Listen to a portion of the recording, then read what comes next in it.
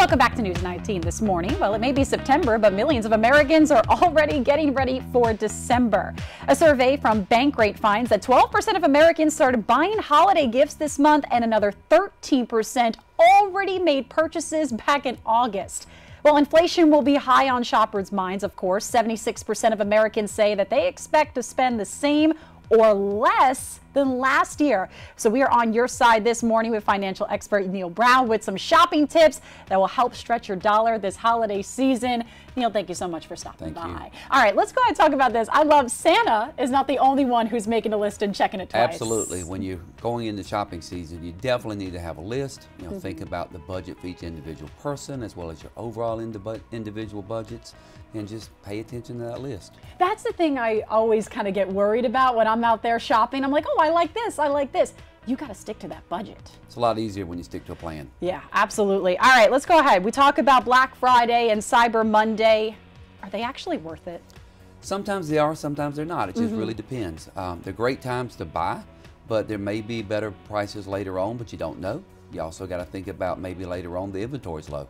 So what are some of the things that we should be doing? Should we be preparing for Black Friday and Cyber Monday, or should we be kind of looking for these deals starting now? I think you start now. You never know when the deals are going to get better.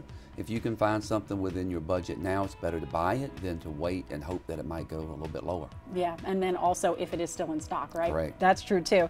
All right, so let's go ahead and talk about meaningful versus expensive. I love this. Yeah, a lot of times people want to spend too much money on gifts, where sometimes it might sound cheesy, but it is important with the thought that counts.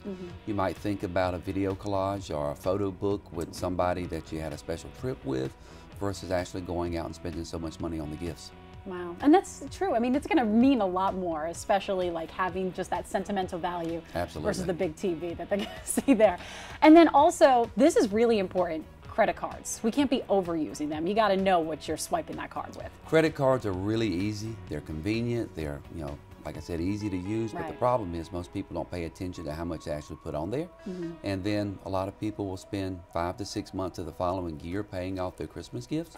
And if you just pay the minimum balance, it could take you 5 to 6 or more years to pay it.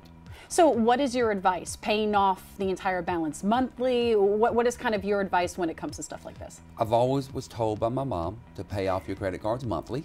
If you couldn't afford it on a monthly basis, then you probably shouldn't get it. There you go. You should probably try to pre-save so you have the money available. Your mom is very wise. I hope so. That is some great advice there. I mean, just know what you're spending. You gotta have the money before you spend the money. It's a lot easier if you have the money. Very, very true. Neil, thank you so much for stopping by. We always appreciate it, and we'll be putting this on our website, WLTX.com.